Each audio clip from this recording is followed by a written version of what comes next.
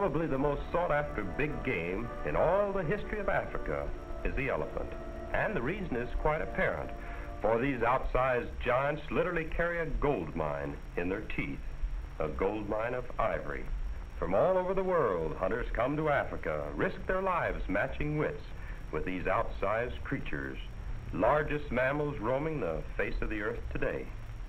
For my adventure album comes a true story of an encounter with these unpredictable giants of the African veldt. So, stand by for adventure.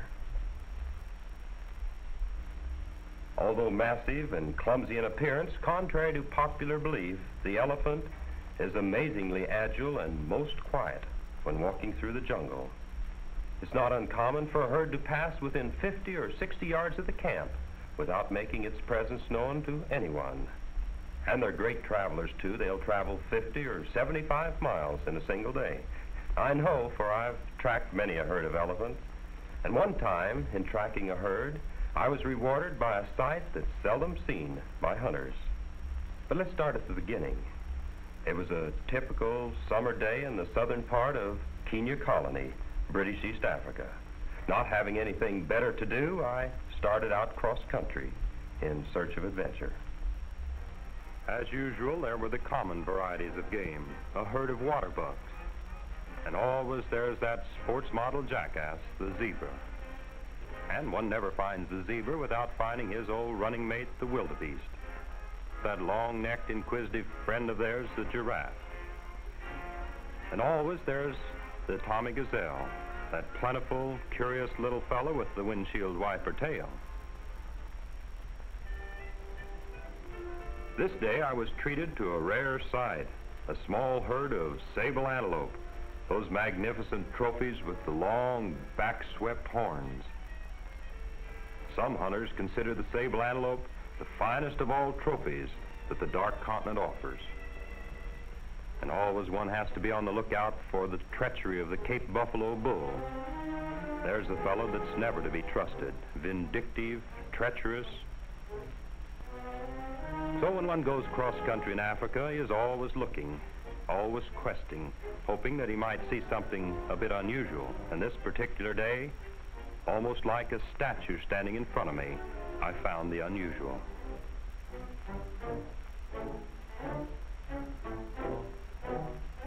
There was a huge bull elephant right out in the middle of the open veldt, busily chewing its cud, completely oblivious to my presence. And one never finds an elephant alone. Where there's one elephant, there are usually more.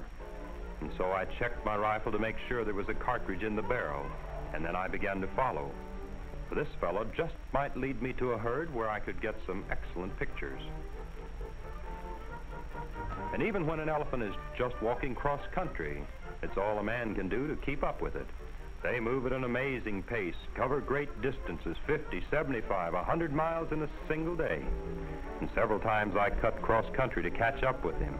Forgot about the wind, and at one time he must have caught a scent of me, because he suddenly gave forth with a sort of half-hearted charge, probably more to frighten me off than to do me bodily harm.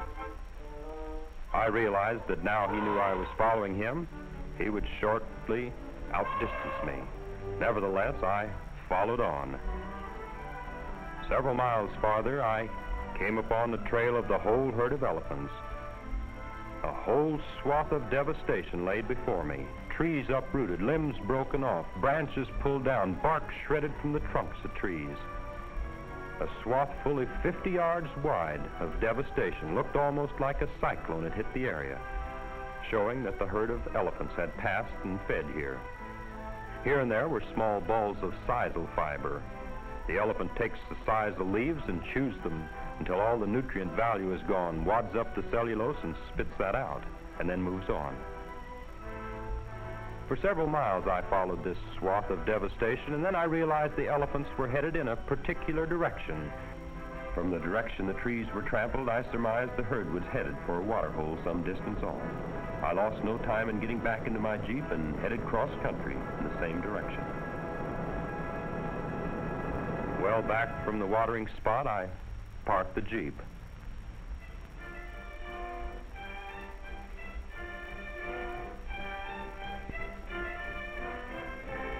slung my rifle over my shoulder, picked up my camera, and stalked on up in the water hole with the hopes that I might record some pictures of a herd of elephants watering. A short distance from the water hole, at a strategic spot, I leaned my rifle against a tree. And then I stalked a couple of feet closer and set up my camera in readiness. So far as I could see by first glance, there were no elephants present. But hardly did I get the camera set up when I saw a mighty bull mounting the far bank of the water hole. Nervously swayed back and forth, looking, listening, testing the air, swinging his trunk from side to side, and then suddenly gave forth with a tremendous shrill bellow. And the blare was answered from adjacent to me, and then from the opposite side, and then from all around. Elephants began to converge on the water hole, as though they had been waiting for their leader to sound the all-clear signal. From my vantage point, I watched the elephant as they came down and began to quench their thirst. I knew this was the only water hole within 50 or 100 miles, and elephants from the entire area must have suddenly decided to congregate there and water all at one time. There were big ones and little ones, and there were tuskers and tuskless, all interested in one thing, quenching their thirst. Elephants have the biggest ears in all Christendom and the poorest hearing. They have huge eyes, but they have 4F vision. But with that long proboscis of theirs, that long nose, they have one of the world's most keenly developed senses of smell, I do believe. I knew so long as the wind continued in my favor, I could rather safely continue taking pictures. And so I edged ever closer and closer.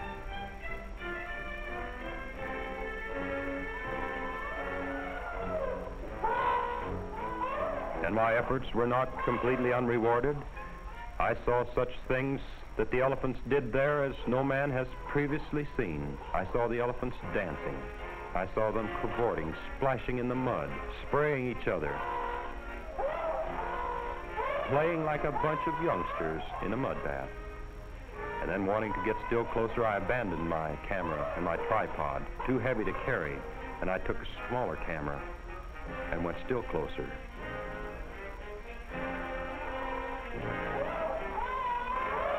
The elephants seemed completely oblivious to my presence. They continued to quench their thirst, siphoning up great snoots full of water and pouring it into their mouths. And I continued to go closer and closer and closer.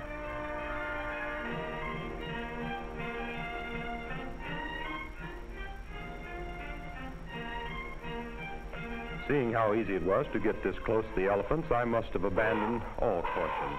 At least I became careless, and I forgot to look behind me. While I was busy watching an elephant, a sixth sense must have warned me to look back. I looked behind me, and sure enough, there was a huge big tusker, slowly but methodically coming toward me. This called for a strategic retreat.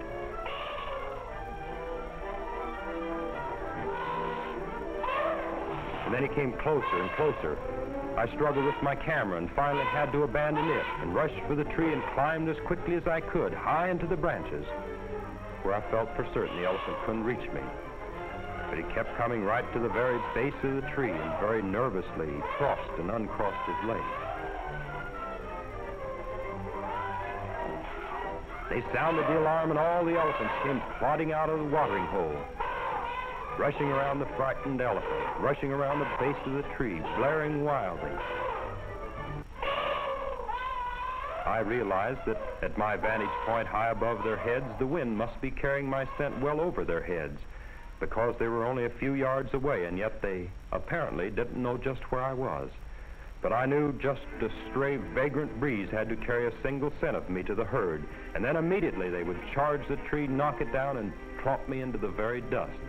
The only thing to do was to watch my opportunity, sneak down and retrieve my rifle, just in case I needed it. And then I saw one elephant that looked for certain like he was looking for trouble. So I carefully crawled down the tree, retrieved my rifle, and just in the nick of time, I raised the rifle as I saw the elephant advance. And then I knew that a charge was imminent, and I held a rifle in readiness.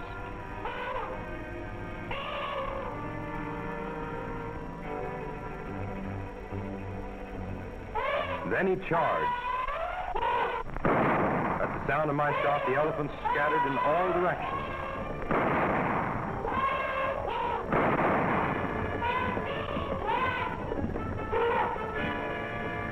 As I watched the last of the herd disappear into the jungle, I carefully climbed back down the tree.